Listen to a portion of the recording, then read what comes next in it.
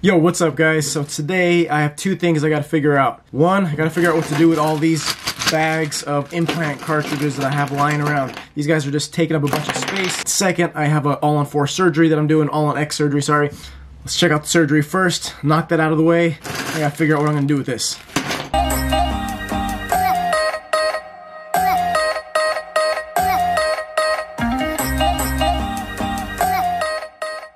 Today's kind of a long day. I'm doing an all-on-X procedure for the lower jaw, placing 4 implants and immediately loading them. So here's how the patient looked when she first came to us. So this patient came in with a broken bridge on the lower anteriors. It was splintered across all the anterior teeth. It just broke off at the gum line. She's got a bunch of infection, actually really big infection on the bottom right, and a pretty good sized defect too. So we're gonna have to work around that. A bunch of missing teeth up top. So this is gonna be a really interesting case.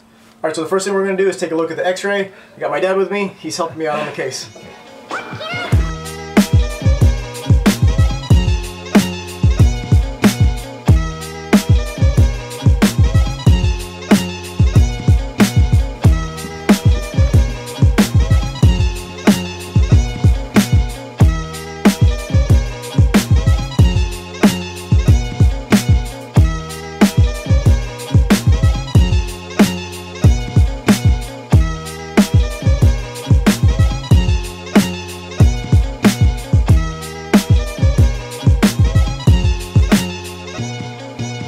Alright, so here's how the surgery went. Mind you, if I went over the entire surgery with you right now, it'll like literally take like 3 hours. So let's just hit the highlights.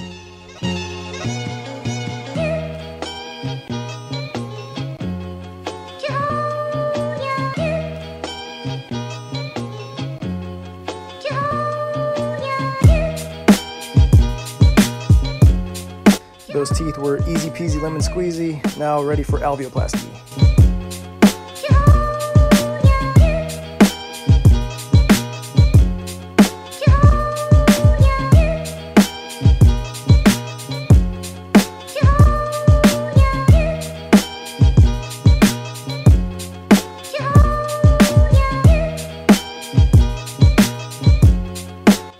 Now alveoplasty is done and ready to place some implants.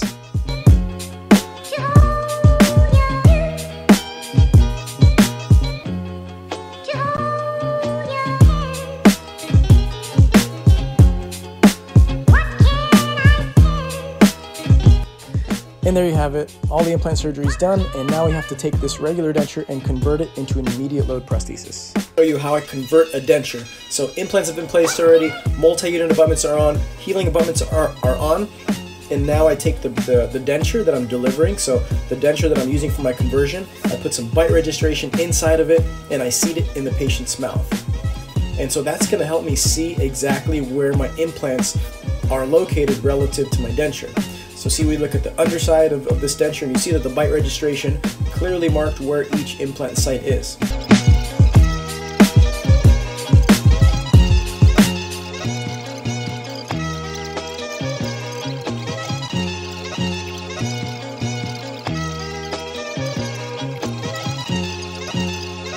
Cylinders on, they have PVS inside of them to help protect the access hole. Because the last thing you want is acrylic getting into your access holes. That's happened to me before. Anyway, I put a little bit of acrylic around the temp cylinder.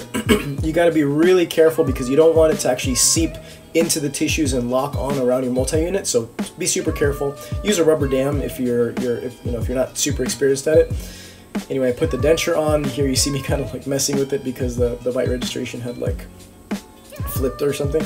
But anyway, now I take a monoject syringe and I really quickly squirt the rest of that acrylic around the temporary cylinders. That acrylic is going to set up with the acrylic that I had initially put around the cylinders. I'm going to do a quick swipe and I'm going to have the patient bite down all the way, just so I can reconfirm that it's at the occlusion that I want. So I have the patient open up just a couple seconds after she bit down. That's super important because sometimes your acrylic can set and lock.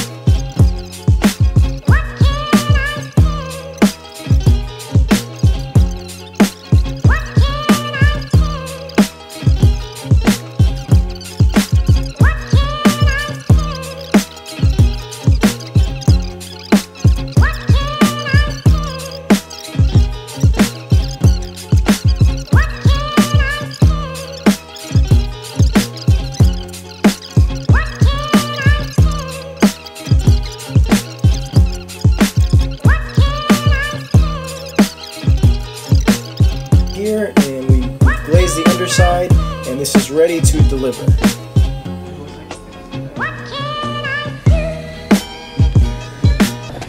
Alright, so surgery's out of the way, all done, and I think I figured out now what to do with these guys. So this quarter's been particularly stressful, a lot of different things going on, and sometimes you just gotta light something on fire.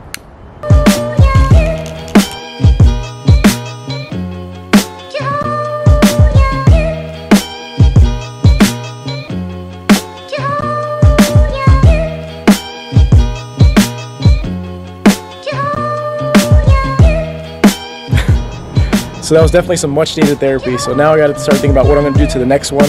Anyway, I'll catch you guys later.